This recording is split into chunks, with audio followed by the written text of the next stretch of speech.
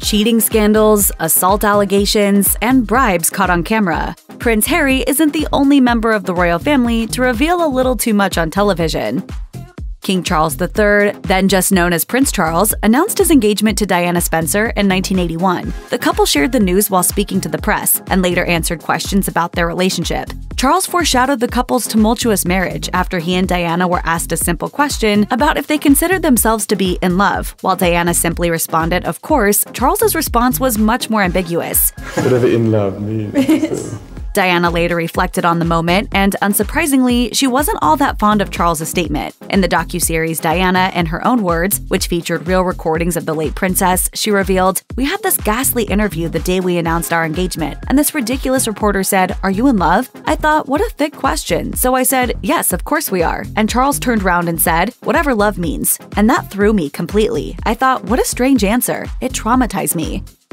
Some might say that Charles and Diana's marriage troubles were obvious by the time they embarked on their trip to South Korea in 1992. Many suspected that the marriage was on the rocks, and tabloids were cluttered with rumors of an affair between Charles and Camilla Parker Bowles. Charles addressed the speculation head-on during the 1994 ITV documentary, Charles, the Private Man, the Public Role. When asked if he had been loyal to his wife, Charles responded that he was, to a point. Until it became irretrievably broken down.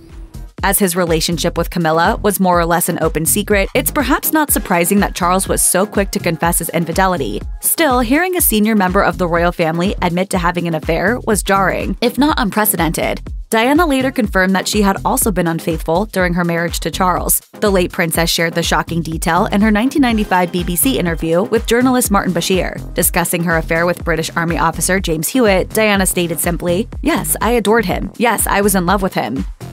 Prince Harry and Meghan Markle made many jaw-dropping revelations in their 2021 interview with Oprah Winfrey. One of the most shocking elements of the interview regarded the racism Meghan and their son Archie allegedly faced within the royal family. Namely, the couple stunned audiences when they revealed that a member of the royal family had allegedly discussed Archie's skin tone with them. And also concerns and conversations about how dark his skin might be when he's born. The couple didn't share which family member allegedly discussed Archie's skin color. However, the book Brothers and Wives: Inside the Private Lives of William, Kate, Harry, and Meghan by Christopher Anderson alleged that King Charles had made similar comments in the past. King Charles has denied these claims.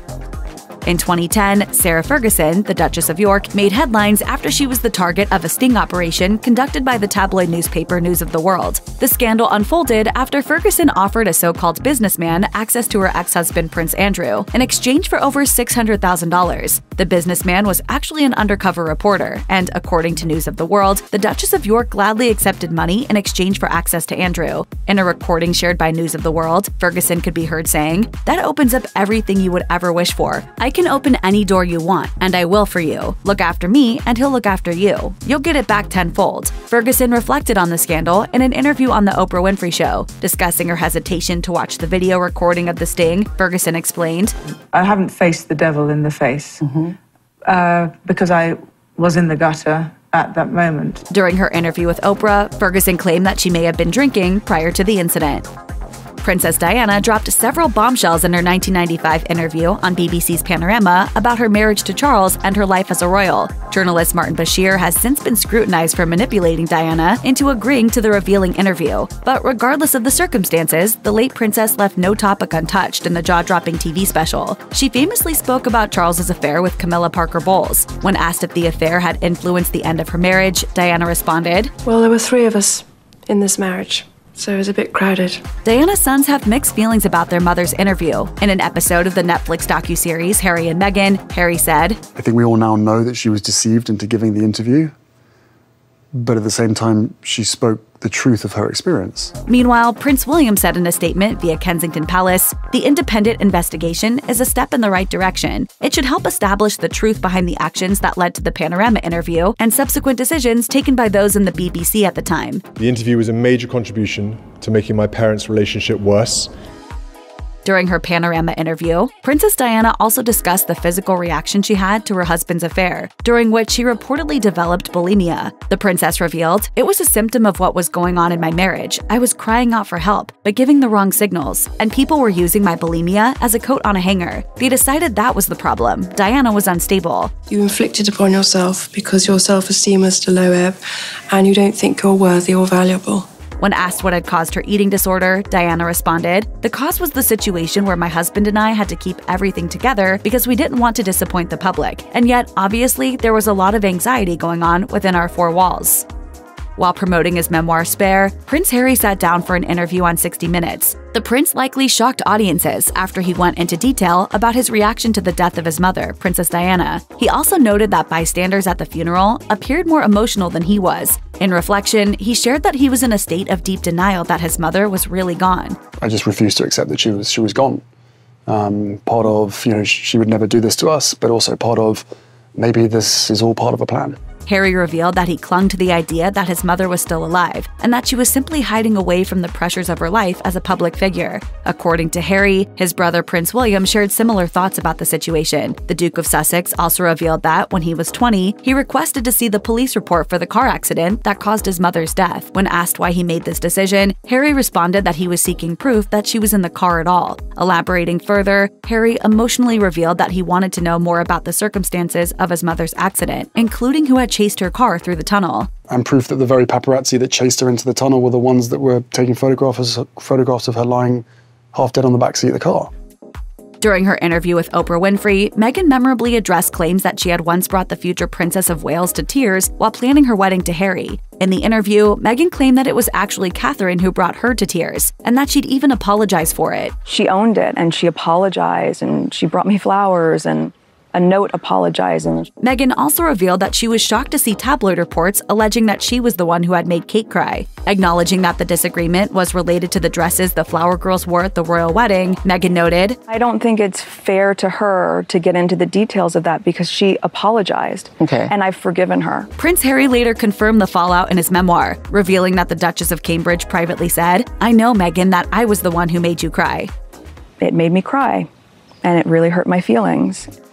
Prince Andrew's 2019 Newsnight interview, which aired on the BBC, was so damaging to his reputation that it led him to stepping down from his public responsibilities. During the interview, Andrew shared details of his controversial friendship with convicted sex offender Jeffrey Epstein, who died in a New York jail cell while awaiting trial in 2019. It would be a considerable stretch to say that he was a very, very close friend. Elaborating on his relationship with Epstein, the prince explained, "The bit that I remember is going to the dinner parties where you would meet academics, politicians, people from the United Nations." But he had the most extraordinary ability to bring extraordinary people together. During the interview, the prince denied meeting Virginia Giuffre, one of Epstein's alleged sex trafficking victims. Giuffre later filed a lawsuit against Andrew, alleging that she was sexually abused by the prince when she was just 17. When questioned about the allegations, Andrew claimed, "I have no recollection of ever meeting this lady."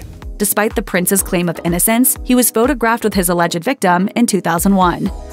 In her CBS interview with Oprah, Meghan Markle outlined how difficult things really got during her time as a working member of the royal family. The Duchess of Sussex even revealed that she dealt with suicidal thoughts during her time as a senior royal, which she had confessed to her husband Prince Harry. I just didn't want to be alive anymore. Harry and Meghan spoke about the difficult time in their Netflix docuseries Harry and Meghan. I was devastated. I knew that she was struggling. We were both struggling. The couple also opened up about a miscarriage Meghan had in July 2020, referring to a lawsuit involving the couple and Mail Online's parent company, Associated Newspapers. Harry alleged, "I believe my wife suffered a miscarriage because of what the Mail did." During his 60 Minutes interview, Prince Harry explained that he's willing to make amends despite everything that's transpired between him and the rest of the royal family. When asked about a potential reconciliation, he responded, "The ball is very much in their court." Harry even suggested that he was willing to make amends and apologize to his family if necessary. However, he also shared some conditions of his own. But every time we ask that question, no one's telling us the specifics or anything. There needs to be a constructive conversation.